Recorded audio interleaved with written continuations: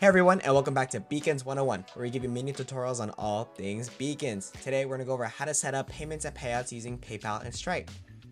Enough chit chat, let's get into it. First thing you're going to want to do is head into the Beacon Store app and go into the Settings tab. Scroll down a little bit and you should see payment settings with the options for PayPal and Stripe. Let's connect our PayPal account first, so go ahead and hit connect. You should be redirected to this page here. If you have a PayPal account, go ahead and put the email that's associated with your PayPal. If you don't have an account yet, go ahead and just sign up. You'll be greeted with this success screen and press the button that says go back to beacons.ai Inc. Hit refresh and boom, you should be connected. Let's move on to connecting to Stripe. Go ahead and press connect. You'll be sent to this screen here. If this is your first time with Stripe and don't have an account, go ahead and put an email you want to associate with Stripe and follow the steps to make an account. If you have a Stripe account, go ahead and put your email here. Choose your account and press connect and boom, you're done.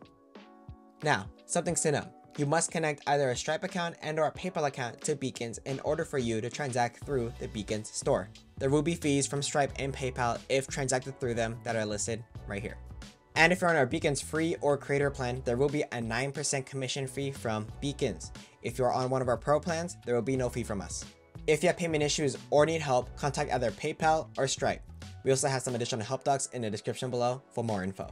Thanks for watching, and I'll catch you later.